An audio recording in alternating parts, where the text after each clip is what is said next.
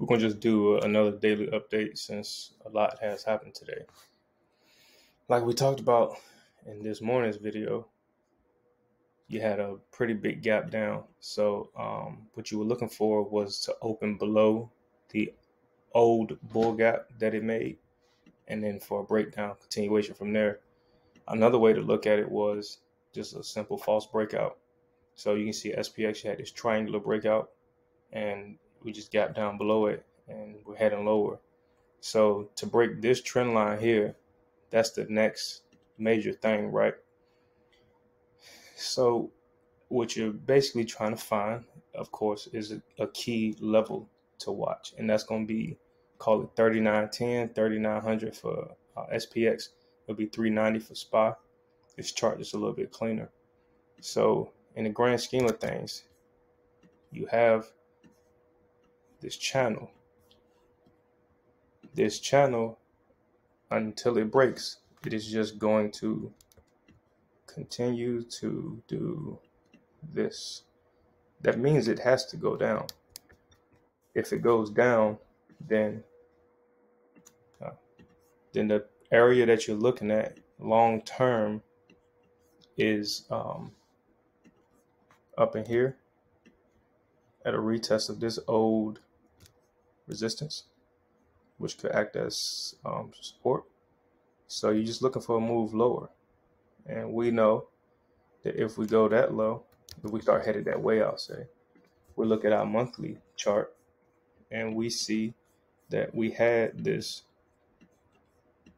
broadening formation kind of thing going on here that did break to the upside, right? So you kind of got that going on, and then you break to the upside, and you come back. You're supposed to hold that and go higher. It's supposed to be support now, but you are, if that channel plays out, that means you break down. You break down here, you're headed back to this demand area, and then, well, first this retest area, and then potentially that demand area.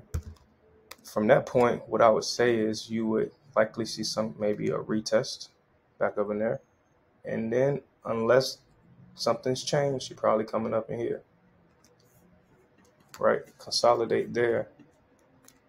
And typically when you have this kind of move back inside of the broad information, then you can go back to retest the lows. Seemed like a crazy move, but that's how charts work.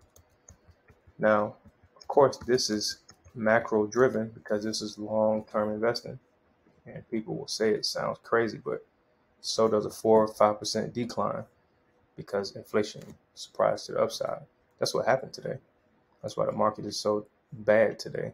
And until this long-term trend changes, then you're looking at a massive breakdown. And I would say just pay attention to how coincidentally this retest of the dot-com highs, the great financial crisis highs, lines up in like spring of 2024 or something like that, I think it was.